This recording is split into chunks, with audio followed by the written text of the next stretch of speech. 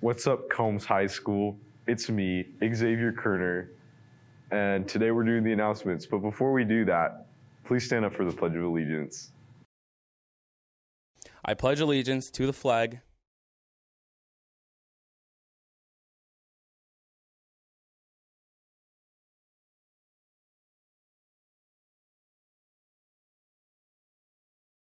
Attention spring sports athletes, you just have 4 days left to complete the information on registermyathlete.com and submit all the paperwork to the athletic office. If you still have any questions, go see one of the coaches on the list.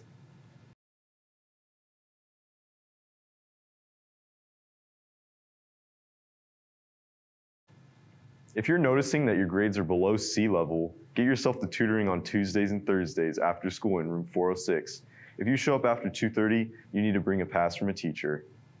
NHS is hosting a Pennies for Patients drive. Bring in your loose change to your 4th hour classroom. Our ultimate goal is to raise $1,500, and we need your help so we could get Coach Johnson squared to shave his head. We're also doing an online competition for your 4th hour to win Olive Garden. So if you like cheap breadsticks, consider being a good Samaritan and donate. The blood drive is next Monday, 1 week from 11:30 to 4.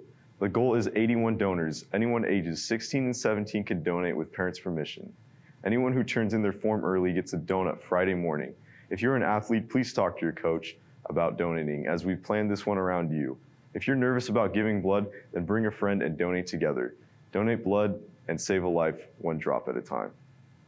CAC will be on campus to administer the AccuPlacer test on the 27th.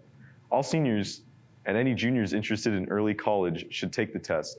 Hopefully by this point, more than 8 seniors have signed up for the test. If not, what are you actually doing all day? Head over to the counseling offices and get signed up by Wednesday. Okay, seniors, we're about to blow up this popsicle stand and end this year with a bang. But first, we have to get some things done before we can party. Pick up your class of 2020 shirt or hoodie in the bookstore. Check your Jupiter grade messages for yearbook-related surveys from Mr. Taylor. There's one titled Senior Portrait section and another about our Hall of Fame nominations. Please have those completed by Wednesday. Well, guys, it was an honor being here today, and I hope to see y'all soon. Goodbye. One more thing before I leave. Boys basketball has something special for us, so we hope you enjoy.